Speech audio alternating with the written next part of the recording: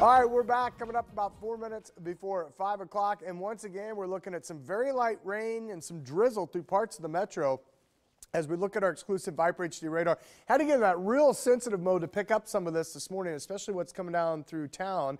The light blue, very light drizzle, some mist out there where you get in kind of the medium shade and the green. Those are more of the light rain showers. And it looks like we've got several waves. This will be with us this morning. Another little band of showers will come through a little bit later on. There's actually going to be a third piece.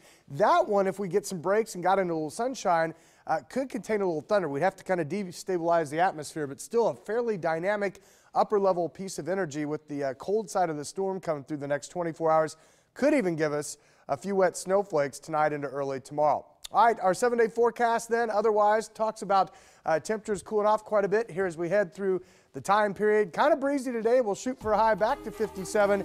Chilly tonight, down to 35 with some wet snow, and then kind of blustery, windy, cool, 49 tomorrow. We do warm up to 56 Saturday and into the mid-70s by Sunday. Boy, that'll be nice as we round out the weekend there. All right, time now, 4:57. Stay with us. We'll have more coming back right after the break.